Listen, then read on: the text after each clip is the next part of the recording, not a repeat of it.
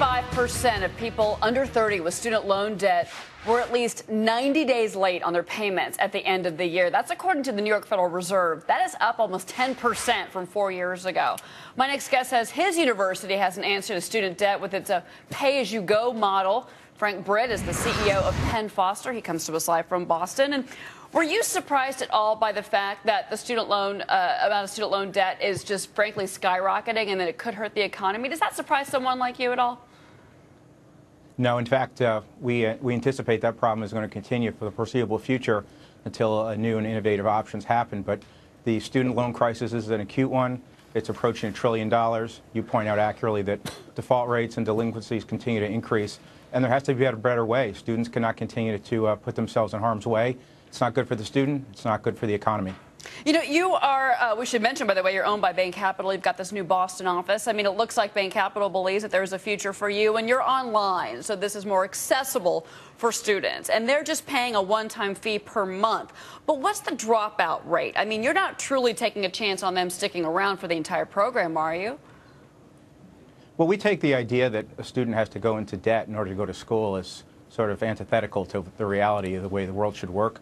We believe that students should have the opportunity to pay as they go. We think schools have a lower cost of capital than consumers do, and as a result of that, we think the students should be afforded an opportunity to pay as they complete the program. As they consume the education, they should be prepared to and comfortable with paying, but they shouldn't have to pay up front under the potential promise of getting a graduation or ultimately getting a job.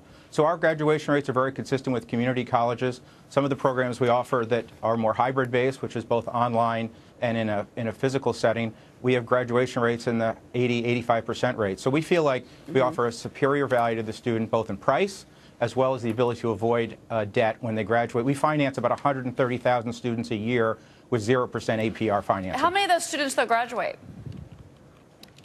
The graduation rates differ by program. If you're in the veterinary program we have over 12,000 students in our veterinary program. It's the largest vet tech program in the United States. We have a very high graduation rate.